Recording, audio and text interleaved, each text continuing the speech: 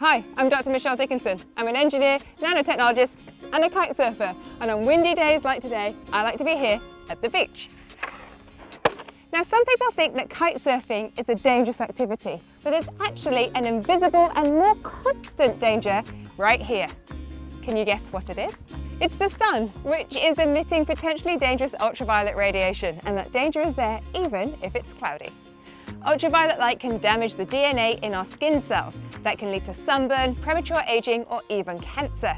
I love to be outdoors but want my skin protected, so I use sunscreen. But how does sunscreen actually work? It's time for some science.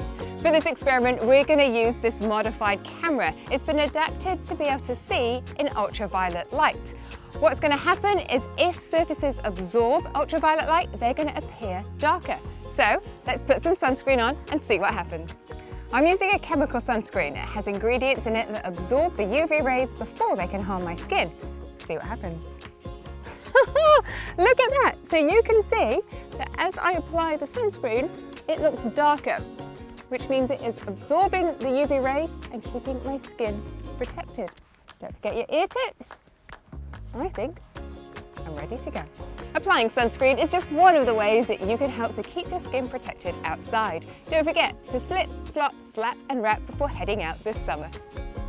Right, wind's up, it's time to kite.